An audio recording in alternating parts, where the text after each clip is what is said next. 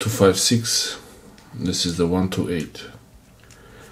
Bought them from local shop Amazon. In this video I'll show you a speed test, speed comparison between the Sandisk Extreme Pro 200 megabits 2 versions, 256 and 128 gigabytes. The 256 version I bought from a local shop, and the 128 gigabytes version card shown here I bought it from Amazon. And I'm not sure if you noticed, but there is a slight difference between the cards. Now, does that mean one of them is fake? The writing on this one is a bit different. Seems a bit different, doesn't it? The packaging on both memory cards, SD cards, it was pretty much identical from what I could tell. I have unboxing videos for both of them. I will put links in the description. If you want to see those videos, let me know. Write the comments below. Comment below in the comments section below. The writing, the serial number looks a bit different. Yeah, the serial number writing looks slightly different, a bit thinner on the Amazon card. I purchased this from Amazon Europe, and I'm hoping it's original, so that's why I'm doing a speed test. I want to make sure the card is original, the new one, 128, before I start using it, so I don't have any surprises where files gone missing, or even worse, the whole card stops working. I will use my Kingston USB Sandisk card reader. It's not Sandisk, but for me it gets the highest speed for the Sandisk Extreme Pro cards.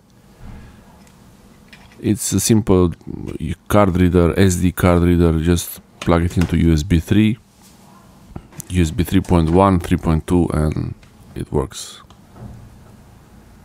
This is the 128 giga card, and I will insert it now in the card reader, and that's the speed test.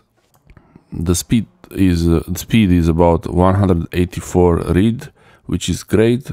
This is what I usually get from the Sandisk Extreme Pro SD cards. You can only get the 200 megabits per second if you use their best card reader, which a Pro version, which costs a lot. I prefer to have it at 183, 184, and it's really fine. About 150 write speed, 150 mega per second, so really that's good. But let's, wow. No. I dropped it, but it's really small and light, so nothing really happened. The major danger was that I ran the chair wheels over it, which I didn't, thankfully. Now I'm testing the 256 version. Again, 184 read speed, which is the usual, the normal I get from these cards. And the smaller file accessing speed, they're always lower. It's not an SSD. Here the most important thing really is the bigger numbers read and write. And the speed was 150, similar to the 128.